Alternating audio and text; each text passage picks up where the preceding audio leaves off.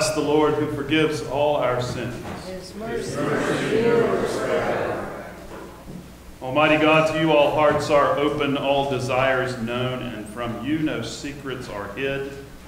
Cleanse the thoughts of our hearts by the inspiration of your Holy Spirit, that we may perfectly love you and worthily magnify your holy name through Christ our Lord. Amen.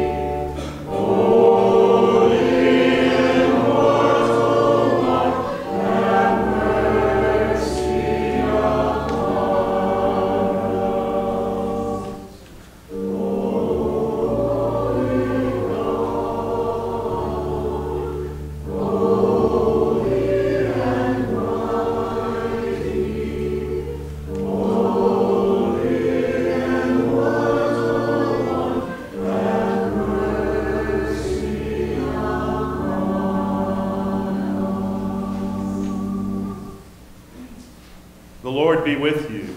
And also with you. Let us pray. Almighty God, you alone can bring into order the unruly wills and affections of sinners. Grant your people grace to love what you command and desire what you promise, that among the swift and varied changes of this world, our hearts may surely there be fixed where true joys are to be found. Through Jesus Christ, our Lord, who lives and reigns with you and the Holy Spirit, one God, forever and ever. Amen. Amen. If you are a child, this is your lucky day. You get to go to Children's Chapel with Maggie and company.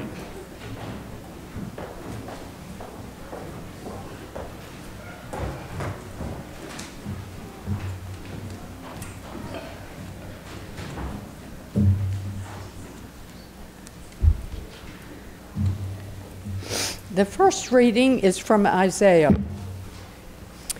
Thus says the Lord, who makes a way in the sea, a path in the mighty waters, who brings out chariot and horse, army and warrior. They lie down, they cannot rise. They are extinguished, quenched like a wick. Do not remember the former things, or consider the things of old. I am about to do a new thing. Now it springeth forth. Do you perceive it? I will make a way in the wilderness and rivers in the desert. The wild animals will honor me, the jackals and the ostriches, for I give water in the wilderness, rivers in the desert, to give drink to my chosen people, the people whom I formed for myself, so that they might declare my praise. The word of the Lord. Thanks be to God. We'll read Psalm 126 together. When the Lord restored the fortunes of Zion, then were we like those who dream. Then was our mouth filled with laughter, and our tongue with shouts of joy. Then they said among the nations, the Lord has done great things for them. The Lord has done great things for us, and we are glad indeed. Restore our fortunes, O Lord, like the watercourses of the Negev. Those who sowed with tears will reap with songs of joy. Those who go out weeping, carrying the seed, will come again with joy, shouldering their sheaves.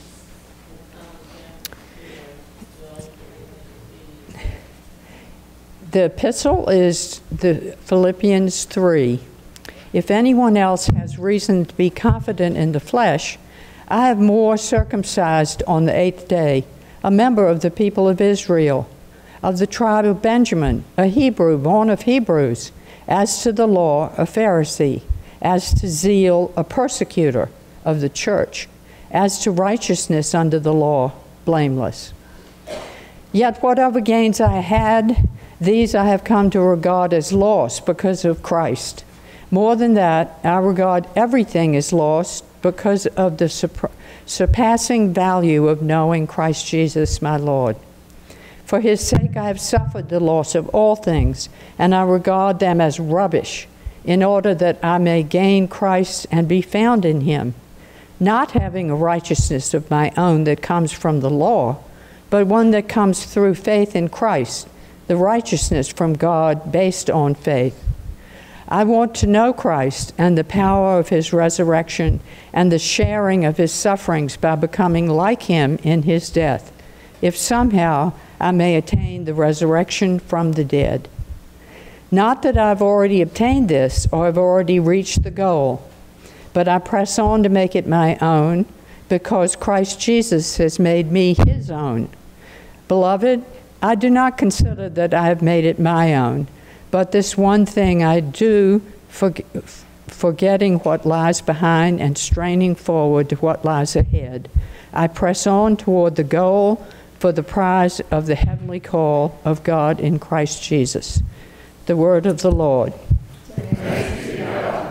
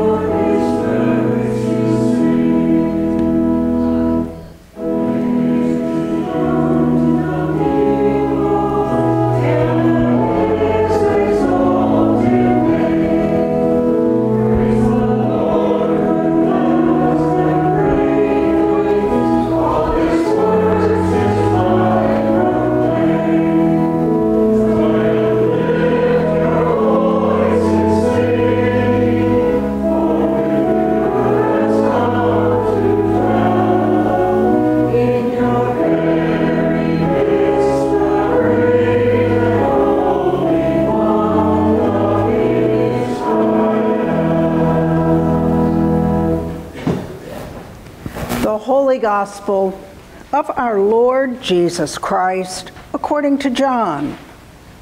Glory to you, Lord Christ. 6 days before the Passover, Jesus came to Bethany, the home of Lazarus, whom he had raised from the dead. There they gave a dinner for him. Martha served, and Lazarus was one of those at the table with him. Mary took a pound of costly perfume made of pure nard, anointed Jesus' feet, and wiped them with her hair. The house was filled with the fragrance of the perfume. But Judas Iscariot, one of his disciples, the one who was about to betray him, said, "Why was this perfume not sold for 300 denarii and the money given to the poor?" He said this because he cared about, not because he cared about the poor, but because he was a thief. He kept the common purse and used to steal what was put in it. Jesus said, "Leave her alone. She bought it so that she might keep it for the day of my burial. You always have the poor with you, but you do not always have me. The Gospel of the Lord. Praise to you, Lord Christ. May the words of my mouth and the meditations of our hearts be always acceptable in your sight, O Lord, and strengthen our being. Amen. Amen.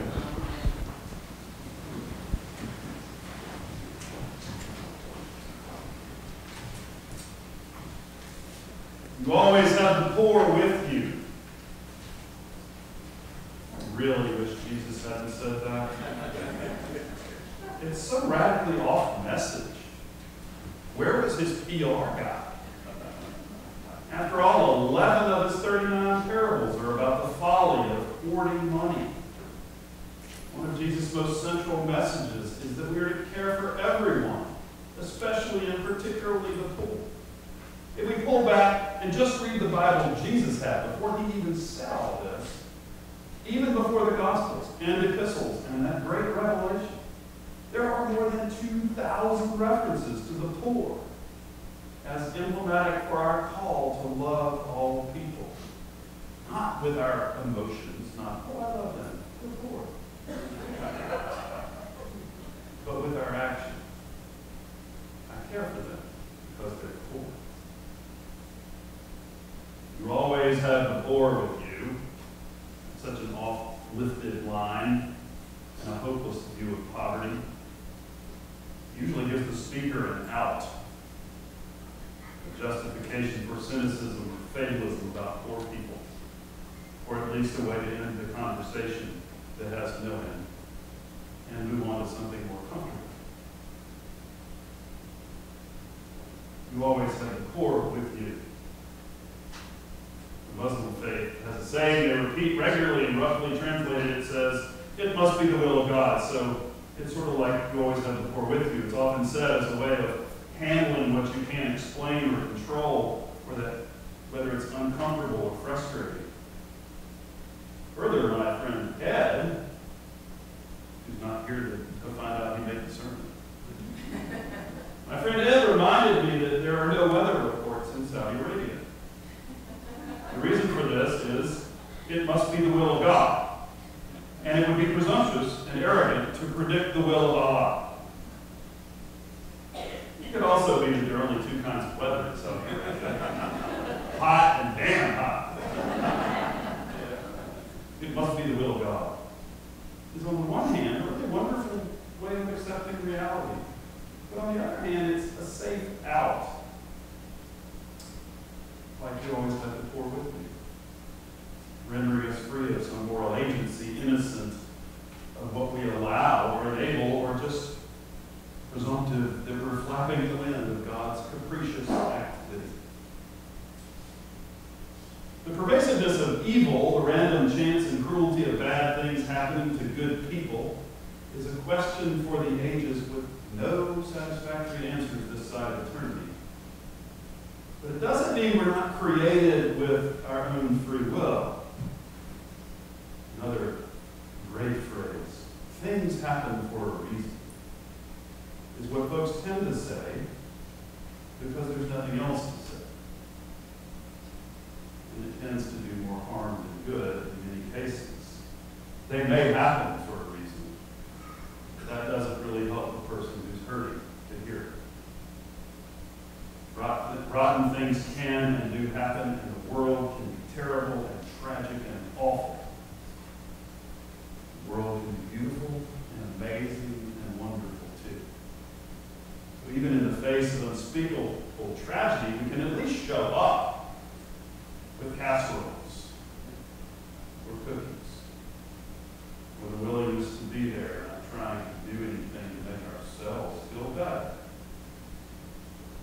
I think it was Garrison Keillor who said, cream of chicken soup is the glue that holds the church together.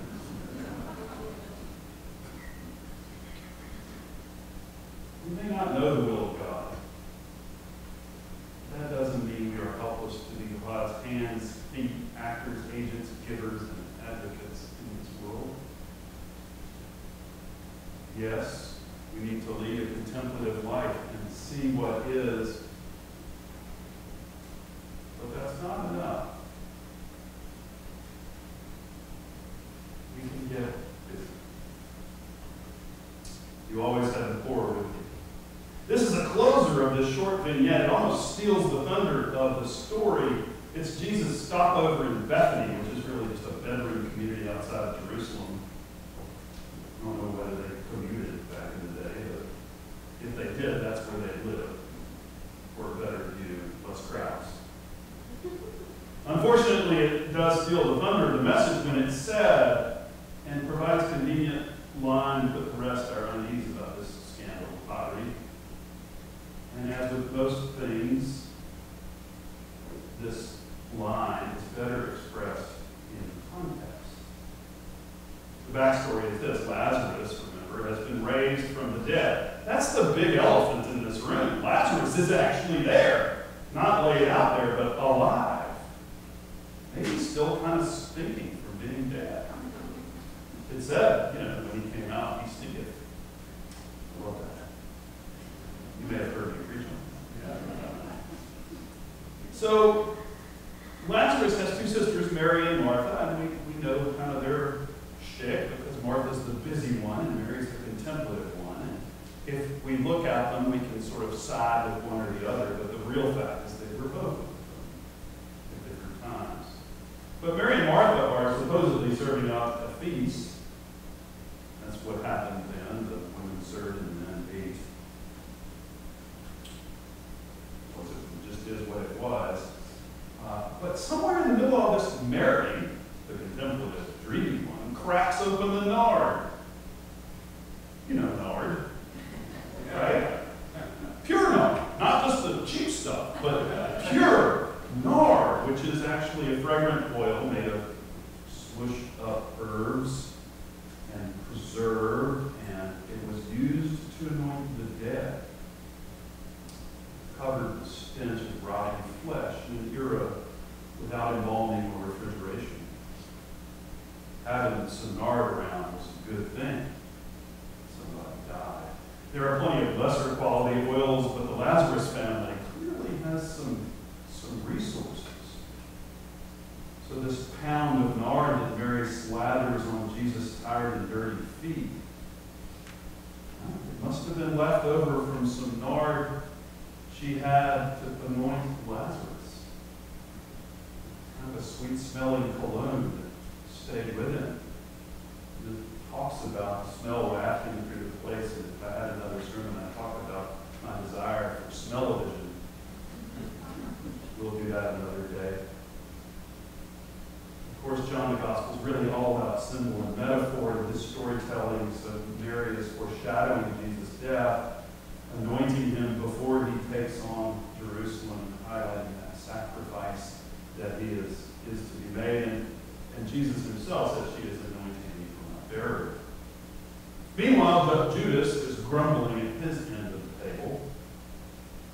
A pound of nard is worth an average year's wages. Go figure. Surely it could have been sold and the money could have been used to help the poor. Of course, John, the storyteller, throws some shade on Judas, saying he was skimming from the communal bank account, so his sentiment is tainted at best. Whatever they hand over to give to the poor, he's taking the fat commission. You always have the poor with you, but you do not always have me, Jesus says. Still, we also wonder if, even if Judas is a scoundrel, he does have a point. How do we spend our communal resources? You always have the poor with you. Jesus knows that not even 300 denarii will fix the problem. But the statement is not what it appears if we take it by itself, apart from all of this teaching about money and people with money. Over and over, Jesus speaks of abundance in God's kingdom, and we act out scarcity. We worry about not having enough, not being enough. And Jesus said, you are enough, there is enough, there's plenty, there's more than enough. So when people get money, they tend to see it as a limited resource, which it is for us. And while it may be so for them and us, the irony is that folks who who have more are conscious of how much they have and more worried about losing it and protecting it. Clearly, $1 billion is not enough if you're a scrappy billionaire. In God's economy, there's plenty. In this world, it's not that there's not enough food. It's that it is unevenly distributed. There are not too few resources for God. There is a lack of imagination, of faith, of generosity on our part. Our nation spends more than half of all we have collectively on what we call defense. Defending what we have. And it's naive and idealistic to say that this isn't needed, but it's still kind of a shocking figure and scandalous that humanity itself, not just us, is so short of our potential to wage peace that is what it's come to. You always have the poor with you. Maybe Jesus says this because poverty is a sign of opportunity to remind us to care for one another, to participate in God's abundance, to celebrate God's abundance. Maybe Jesus says this because poverty is not just about money. As fallible humans, we experience a poverty of hope, of imagination, of generosity, of peace, patience, kindness, gentleness, self-control. We come out poor on it, but it's not over. This is not the will of God. This is the absolute and utter and stark statement of our need for God to rearrange our wills, our imaginations, and our priorities. We always say, follow the money. Follow the money. We'll see what we love. True, we may not give away all we have and go all ascetic on the world. The hair shirt is no better than the soft burger. True, we can't blow up the world's economic systems, rearrange the distribution of wealth, or enforce some ethic of enoughness. You're one of the 1% or so. You have enough. You can't do that. The world may be as it is because humans are inherently sinful and selfish. What we learn in Lent. But that doesn't have to be because of us. Just because something is does not mean that God wills it that way. We have agency, we have ability, we have influence. And it is joy to leverage that for love. You always have the poor with you. You always have the poor with you. Because we don't always keep Jesus with us. Take it back. You always have the poor with you. I'm glad Jesus said it. Because it's the truth.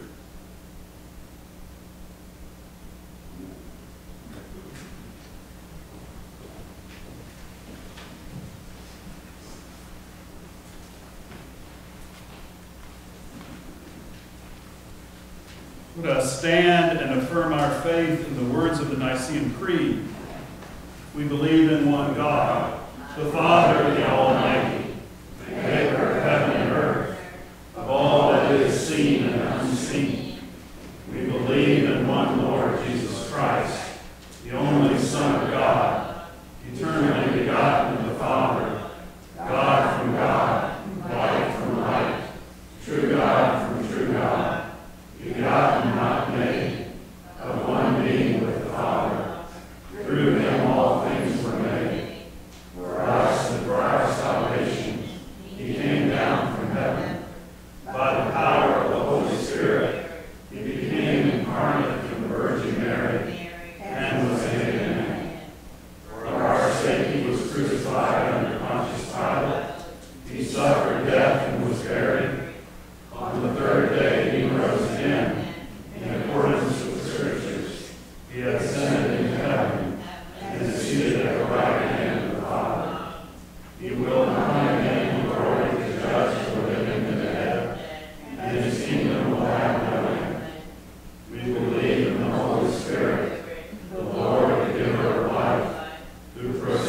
of the Father and the Son. With the Father and the Son he is worshipped and glorified. He has spoken through the prophets. We believe in one holy Catholic and Apostolic Church. We acknowledge one baptism for the forgiveness of sins. We look for the resurrection of the dead and the life of the world to come. Amen.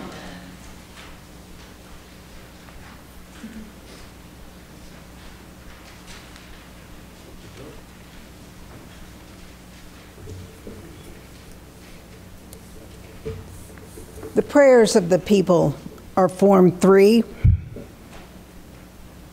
Father, we pray for your holy Catholic Church. Grant that every member of the Church may truly and humbly serve you.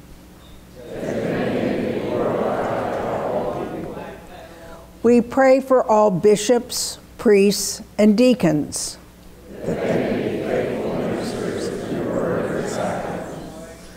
We pray for all who govern and hold authority in the nations of the world.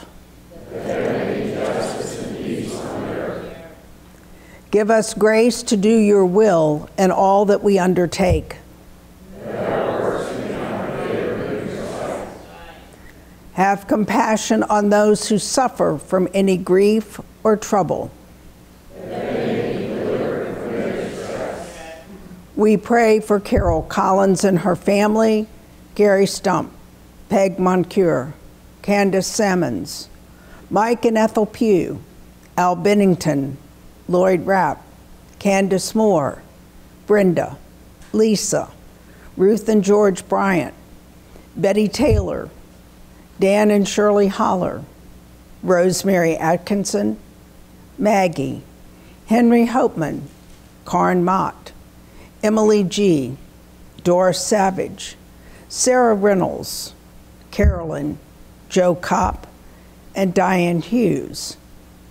And for those in military service, August Bolt, Austin, James Badgett, Thomas Garcia, Jake Hillary, Patrick Hillary, Isaiah Urardo, Juan Manera, Catherine Manera, Austin Nicholson, Luke Scrooby, and Paul Stoneburner. We pray for Christ Church Glen Allen,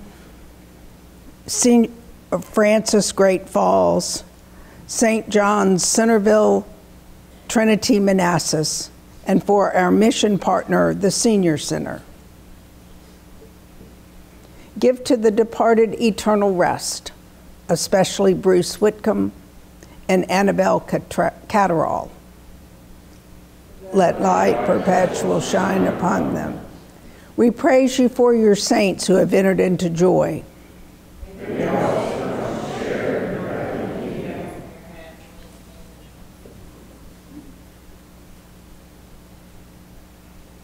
God, you made us in your image and redeemed us through Jesus Christ, your Son. Look with compassion on the whole human family. Take away the arrogance and hatred which infect our hearts. Break down the walls that separate us, unite us in bonds of love, and work through our struggle and confusion to accomplish your will on earth, that in your good time all nations and races may serve you in harmony around your heavenly throne. Through Jesus Christ our Lord. Amen. Let us confess our sins against God and one another.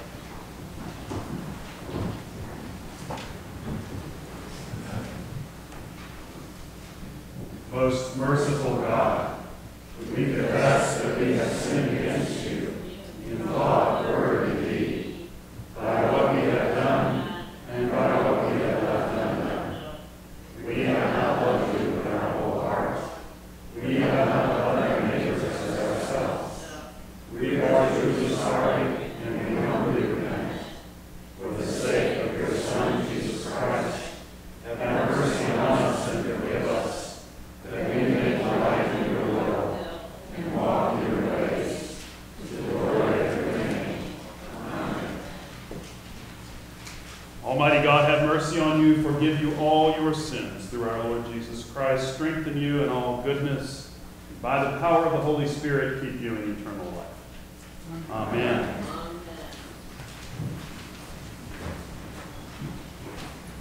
The peace of the Lord be always with you. And also with you.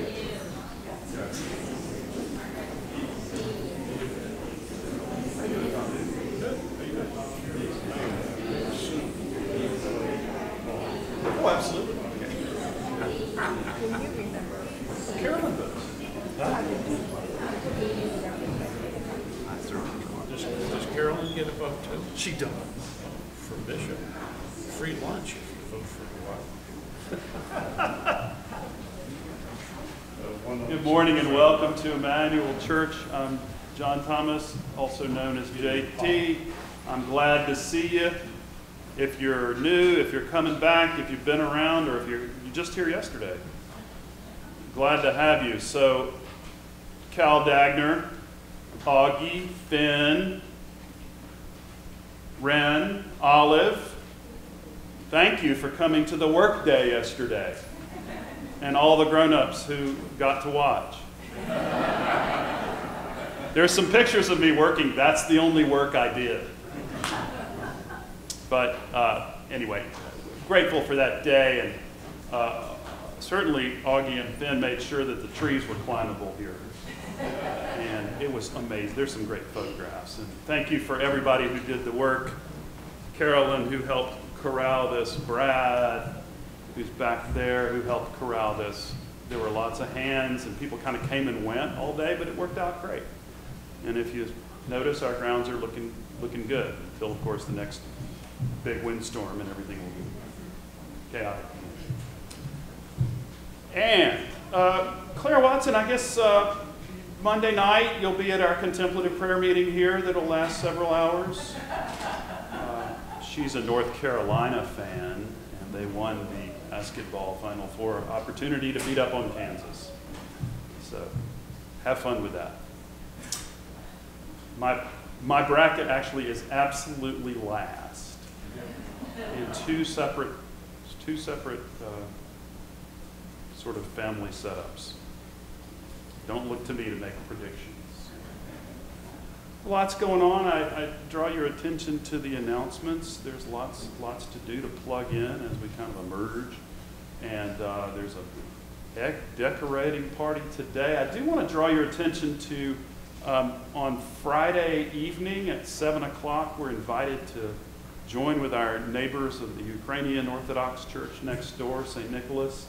I had a nice visit with their pastor and have continued to stay in touch with them. They're going to have an opportunity to pray for Ukraine and also an information kind of session about how they're connected. So if you would like to do that, join us in the parish hall for supper beforehand. It just seems wrong to sort of do something at 7 and not have something to eat beforehand. So we'll get some pizza if you want to let us know you're going to be there and tell us your preference for pizza. And no, Janice Fisher, Emmanuel people shan't put pineapple on pizza. Unless, of course, y'all order it. Any other announcements that I need to know about? Brad? I want to remind everybody that the deadline for signing up for the Red Cross, CPR, First Aid, and AED training is coming up. The actual training is on Saturday, April 23rd, and sometime this week is the last day to sign up. And you can use Sign Up Genius to do that. They need a head count ahead of time so they can determine how many instructors to send. They have a certain number of instructors per student. So please sign up for that. It'd be very useful, and you will be certified for 2 years after you take the course. Critical. Thank you, Brad, our junior warden, who's the Energizer Bunny of Emmanuel Church these days. Yes, that's, and it also comes to you free for nothing because it's being backstopped. But normally that would be a little harder to do and would cost you some money. So we're hoping that we can get as many folks as will come for that training. Seems like there was something else on my brain. I can't remember what it is. Oh well. Birthdays and anniversaries. Do we have any of those? What? Elvira. Mine's on Thursday. Turning 39 again. Okay. That's not my first time turning 39. You didn't have to say that. Lovely and talented Elvira Hiley will turn 39 once again. Anybody else? Anniversary? All right. The Lord be with you. Let us pray. Watch over your child, O Lord, as her days increase. Bless and guide her wherever she may be. Strengthen her when she stands. Comfort her when discouraged or sorrowful. Raise her up if she falls. And in her heart, may the peace which passes all understanding abide all the days of her life. Through Jesus Christ our Lord.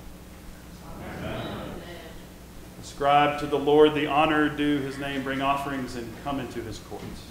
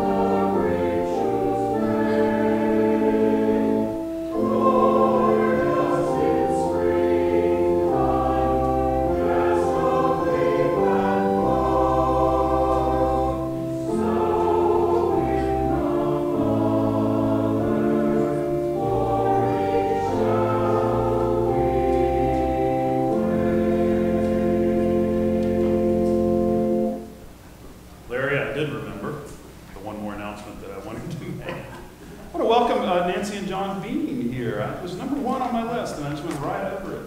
Nancy Bean lives in Atlanta, and John, and she is the chairman of the board of Theological Horizons, which is one of our mission partners. It's an opportunity for students at UVA to contemplate their spiritual nature. And they are a mission partner of Emmanuel Church, receiving funds from our endowment. They have a big lecture today. Kate Bowler, church historian from Duke, here to speak about her newest book and some other things. So it's a lecture at Old Cabell Hall at 3 o'clock. I think there's still tickets if you want to go. She has a New York Times best-selling book. So welcome, John and Nancy and others. Glad to have you here. We have a festive coffee hour already for you. Mary Buford did red, made stuff, and then now she's doing coffee hour too. So sings in the choir. She's kind of covered all her bases today. Way to go. All right. Let us give thanks for everything we do.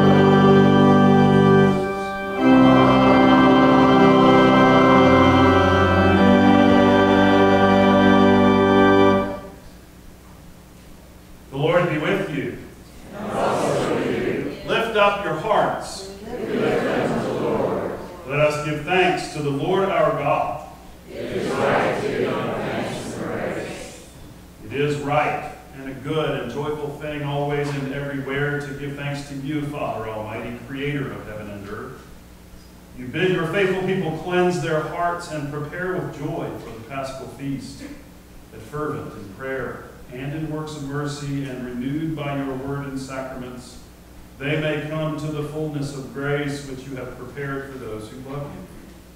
Therefore we praise you, joining our voices with angels and archangels and with all the company of heaven, who forever sing this hymn to proclaim the glory of your name.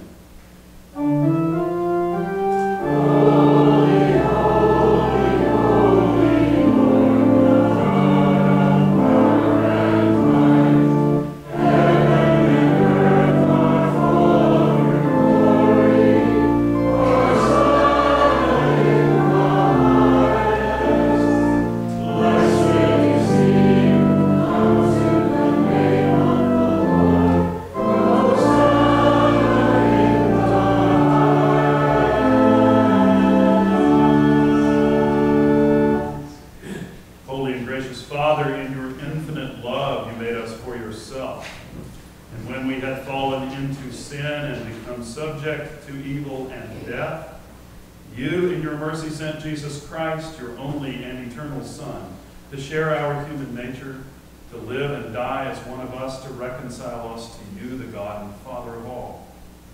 He stretched out his arms upon the cross and offered himself in obedience to your will, a perfect sacrifice for the whole world.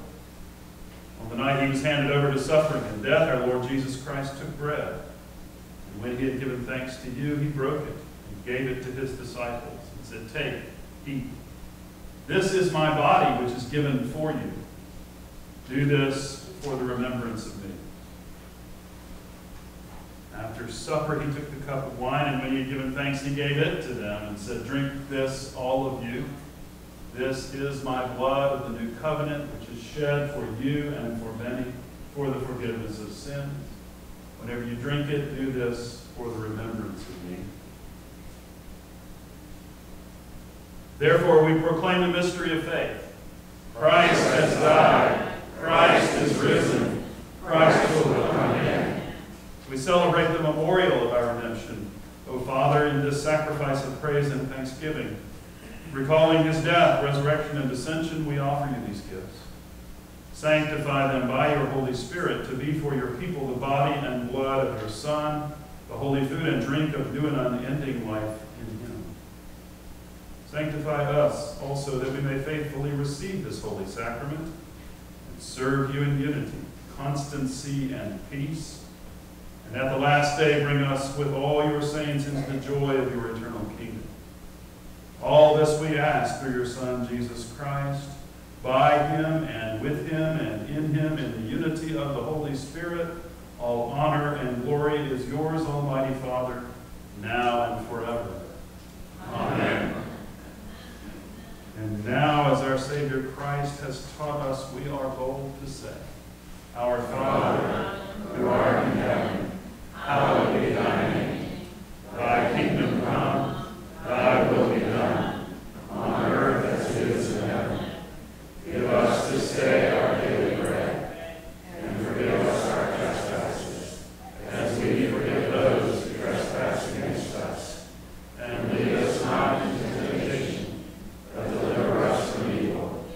For thine is the kingdom, and the power, and the glory, forever and ever.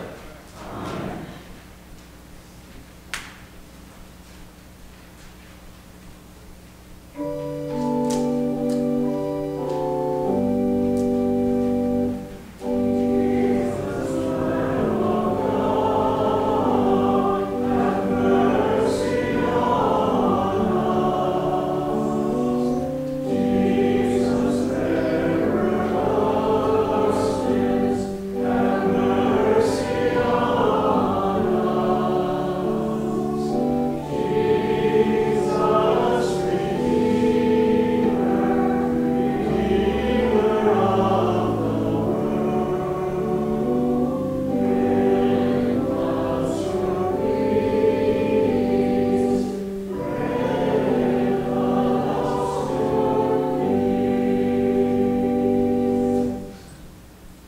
Christ, our Passover, is sacrificed for us. Therefore, let us keep the feast. The gifts of God for the people of God. Take them in remembrance that Christ died for you, and feed on him in your hearts by faith with thanksgiving.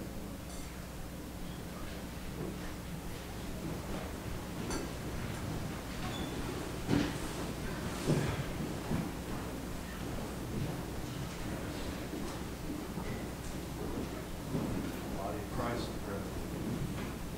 body of Christ.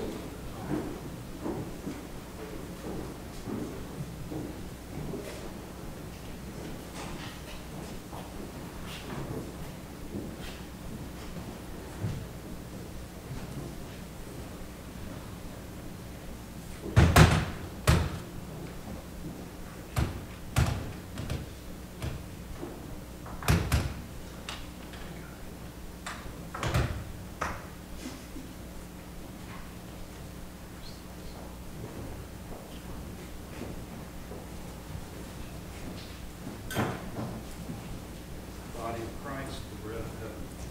Body of Christ, the bread of heaven. Body of Christ, the bread of heaven.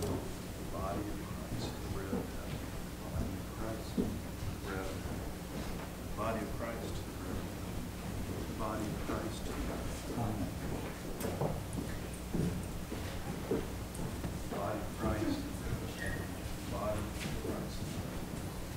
Body of Christ, the bread of heaven. Body of Christ. Body of Christ, the bread of heaven. Body of Christ. Body of Christ, the bread. Body of Christ. Body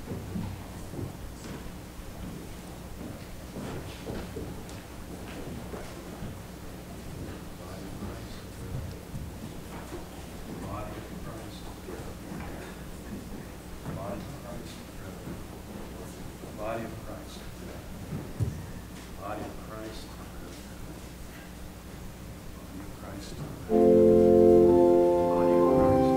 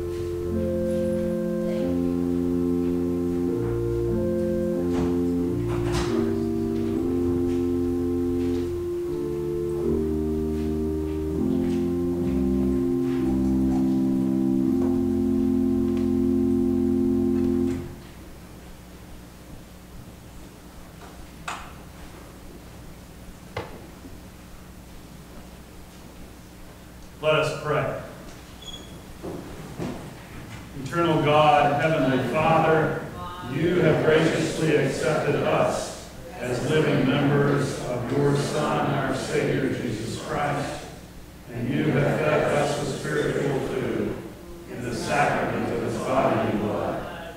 Send us now into the world in peace, and grant us strength and courage to love and serve you with gladness and singleness of heart, through Christ our Lord. Amen. Finally, my friends, life is short, and we do not have much time to gladden the hearts of those who make the journey with us. So, be swift to love and make haste to be kind. And the blessing of the God who made us, who loves us, and travels with us always, be with you today and forever. Amen. Amen.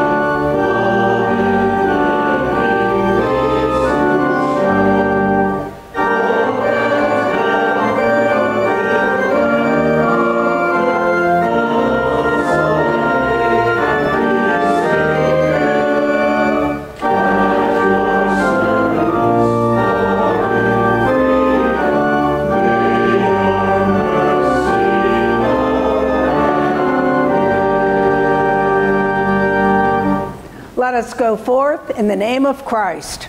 Thanks be to God.